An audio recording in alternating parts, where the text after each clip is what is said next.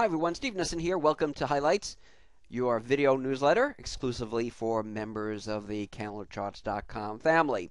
And as you know, one of the key points we bring out in all our education for those who have our educational resources, especially the more in-depth educational resources, is the vital importance of trade management. It's not only being able to correctly recognize a candlestick signal, that obviously is important, but placing it within the concept of trade management. And we have a lot of trade management rules, risk reward, adapting to the market, looking at the candles in context of the overall market and so forth. And one of the things we'll be looking at today is adapting to the market. And some people just do not adapt.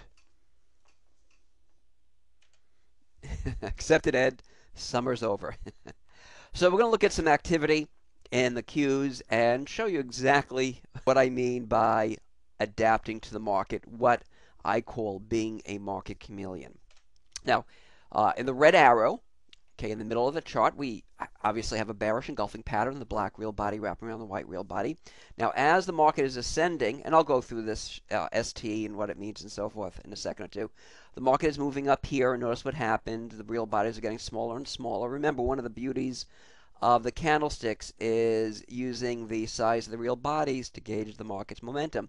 So obviously the doji, the market is in balance between the bulls and the bears. This is actually a high wave doji, shows you the market's confused. So not surprisingly, it pulled back. Now, what happened was in the early part of July, the market broke a low, that had made a few weeks before, and ST just stands for short term. So short-term trend was down, because the market broke support with a long black real body. So I was bearish, all right? No signs that the bears were losing momentum. But one of the beauties of the candles is that we could use single candle lines, as I just mentioned before, to gauge the market's momentum if there's a change in tone between the bulls and the bears. So let's move to the next slide. Now notice what happened in the next session, all right? Right after this black real body over here, not quite a hammer, the upper shadow is a little bit too long, but nonetheless a very small real body, almost a doji, within the unusually long black real body. And you should recognize this, again, for those who have even our basic education, would be a bullish hypothetical pattern. Small real body and an unusually long black real body. So this changes the trend. And let me go back here, by the way. The reason I have these blue horizontal lines here is because based on this action, my next support area was the bullish engulfing pattern. Look at that bullish engulfing pattern. The white candle is wrapping around multiple black real bodies. But anyway, so my target was the bullish engulfing pattern because the market broke support. But let's move to the chart I just had on a second ago. So we have a small real body and an unusually black real body bullhotomy.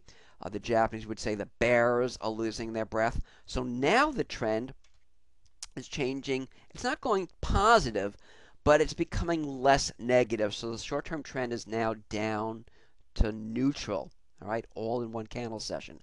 So if you happen to be short or aggressively bearish, this could be a small clue to scale back a little bit on your bearishness because that bullish hypothetical pattern, not enough reason for me to go long. It doesn't show the bulls are taking over, but it does show that the bears are losing momentum.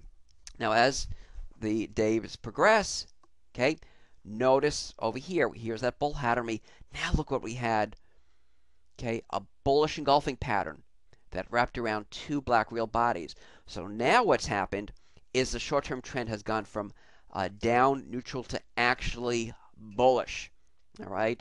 And we all know what happened after.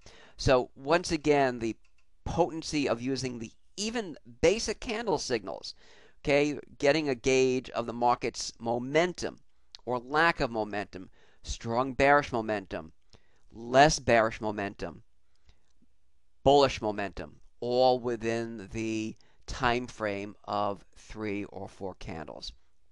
So I hope you enjoy this and look forward joining you for our next edition of Highlights. May the candles continue lighting your path to greater prosperity.